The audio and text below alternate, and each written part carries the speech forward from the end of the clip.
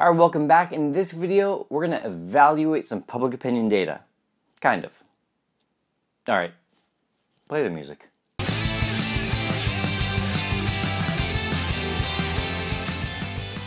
Alright, so can you trust public opinion polls? We're going to answer that question, but before we do that, let's talk about how they are used.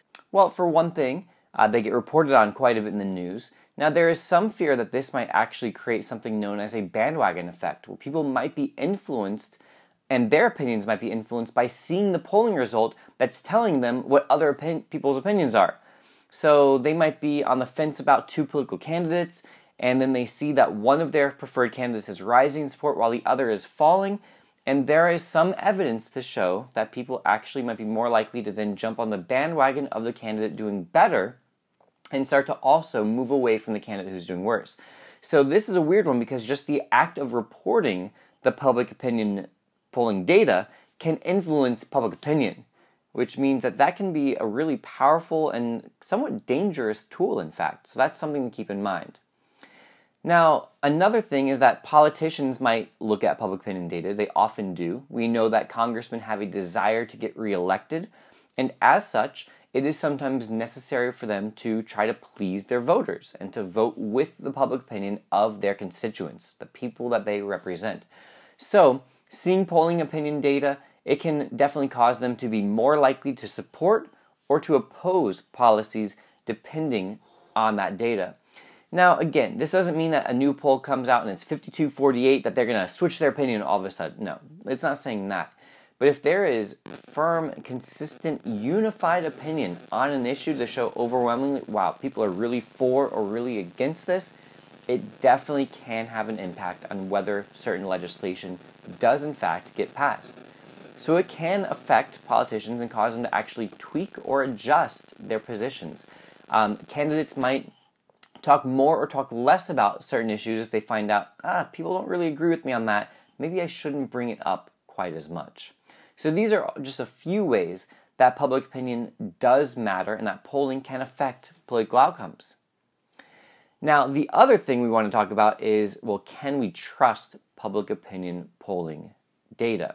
So we need to consider the quality of these opinion polls. Again, if they are scientifically valid, they've done everything we talked about in the last video with a sufficient sample size, a random stratified sample with a margin of error, all of these things, there should be some reliability to that poll.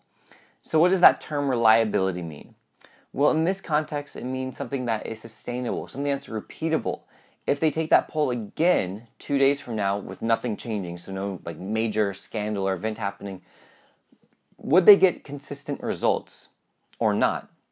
If the results aren't consistent or reliable, well, that would suggest there might be some kind of problem. But if we have reliable results within a margin of error, that is something that we can, again, reasonably look at and take to mean, all right, this suggests something. We don't want to take any one poll to be fact, because that would be foolish. We know that they all have margins of error, and there could be questions about whether they were in fact done scientifically in a valid way. Now, another term here is veracity. We want to consider the veracity of a poll. And what that just means is accurate. Is the poll accurate? So, first of all, are you getting the same results over and over, or similar results within the margin of error?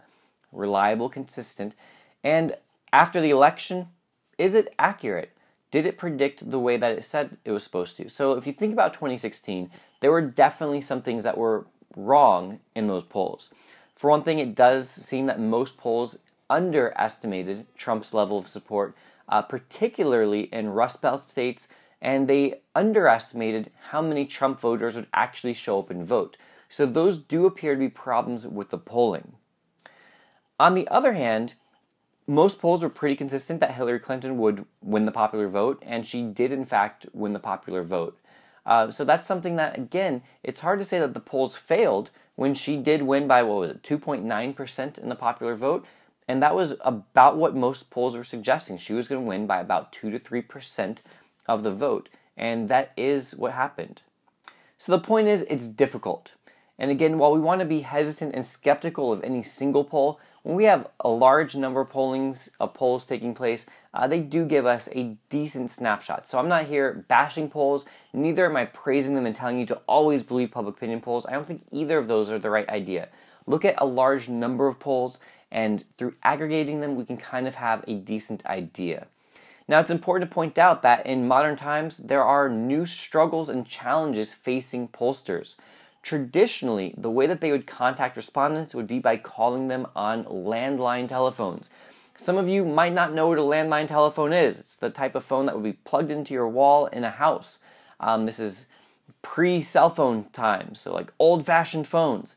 And, well, a lot of people don't have those anymore. Young people are the least likely to have landlines. I haven't had a landline ever since I moved out of my parents' house. So how would I be contacted? Well, it would be through my cell phone. But again, younger people are less likely to answer their cell phones, and I'm definitely not picking up when some random number I don't know is calling me. So I've never been, well, maybe I have been contacted, I just don't know, but I've never actually been part of one of these surveys because I don't answer my phone. So there's this challenge of contacting people, which is something that is yet to be totally solved by this next generation of pollsters.